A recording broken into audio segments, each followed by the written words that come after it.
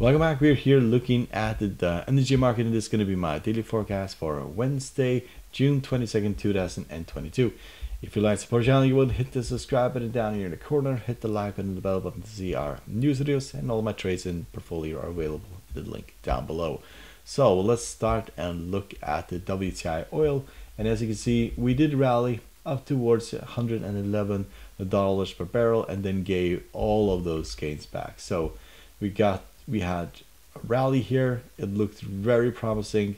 We did rally and then it just fell apart. So that being the case, we have been rallying from the 50 moving average several times and also the 20 simple moving average, but now it looks like we are ready to test this bottom yet again.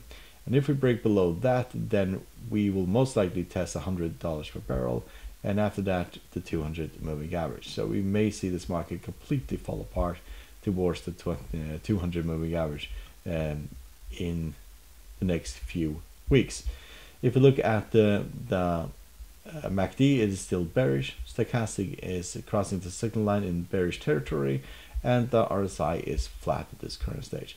If we manage to take out the highs from today, we may go towards the 20 simple moving average at $116 per barrel, and after that to the highs here of $123 per barrel, and so on.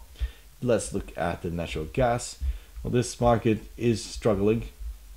It was basically all over the place today. It looked like it was going to rally up towards the 50 moving average. We may still see that rally as we are on the edge of being oversold and we're at the bottom of the Bollinger Band, and therefore rallies up towards the 50 moving average, which looks like it's going to do something similar to that, and the 20 simple moving average is going to cross around this area here.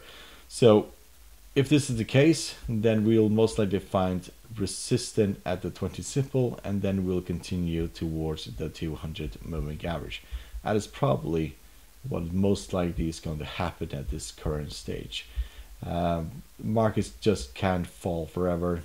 We saw this massive drop here, went all the way from 9.6 all the way down towards 6.5, so a $3 drop, or roughly over 30% drop in only 1.5 weeks.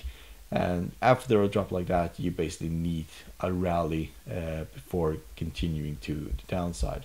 If you look at MACD, it's still bearish. Stochastic is crossing the signal line in bearish territory, and the RSI is kind of flat at this current stage. So this is kind of what I'm looking at: rally, running into exhaustion, and then starting shorting towards the most likely 200 moving average. If we were to break above the 50 moving average, then it is fairly possible that we'll just continue up towards $9 or these previous highs here. Warm temperatures both in Europe, in the United States, and so on should be contributors to higher demand for natural gas. So hope you find this helpful. You will support the channel by subscribing, hit the like button and the bell button to see our newest videos, and good luck and thank you very much.